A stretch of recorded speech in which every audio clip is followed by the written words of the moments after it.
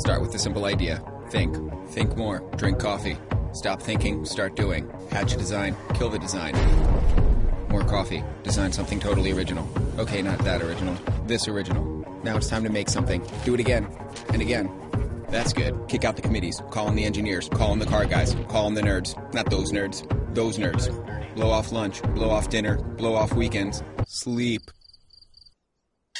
Okay, that's enough sleep. More coffee. Build a prototype. Mold it. Shape it. Hate it. Start over. Build another prototype. Mold it. Shape it. Love it. That's good. Kick out the committees again. Why? Because they lead to compromise, and compromise leads to this.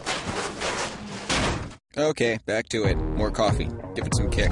Give it more power. More power. Never too much power. Give it 40 mpg. No, 41. Give it a smartphone app that can start the engine.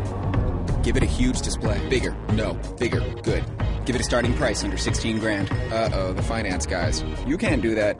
Kick out the finance guys. Take it to the track. Tweak, tweak, tweak, tweak. Stop. Take it to the car shows. Call the critics.